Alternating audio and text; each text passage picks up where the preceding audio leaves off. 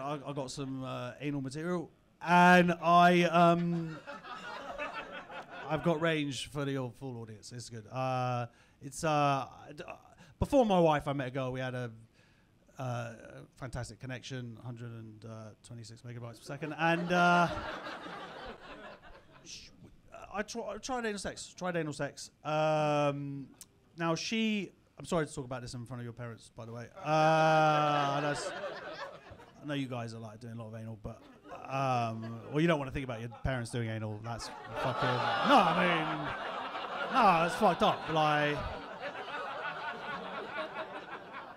but you know, they're doing it. They're doing it, and I'll tell you exactly when they're doing it. Doing it on his 50th fucking birthday. That's what they're doing. That's what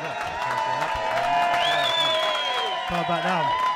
Sorry about that. So, happy birthday. No,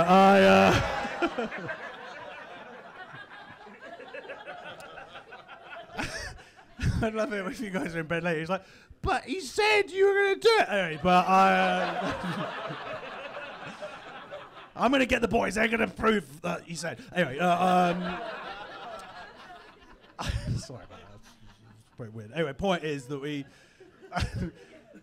it wasn't great, the whole anal sex thing, because I didn't have any lubrication, and well, we ended up using my lip seal, and that we've all been there, and it's not. You shouldn't use it. It's very Moorish, and. You know, then she kept on reapplying it. Sad story, but her arsehole's addicted. I felt guilty. To be honest, because we tried it. She didn't like it, and I felt a bit guilty, and I tried to make it up to her afterwards. I took her out for a curry.